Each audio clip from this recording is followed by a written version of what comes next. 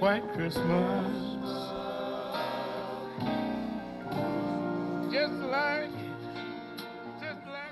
We wanted to have a community event that people could come and do Christmas shopping. People could start their shopping early and come and buy handmade items and crafts. I used to do my crafts a lot. I used to do a lot of craft shows, and I stopped around September. I said I want to do my crafts again. And so when I saw the flyer, it was like, okay, here's your jump on it, do it, do it. So I created something, and I know this was the fall time of the year, so I said, well, I'll do Thanksgiving. where the treetops glisten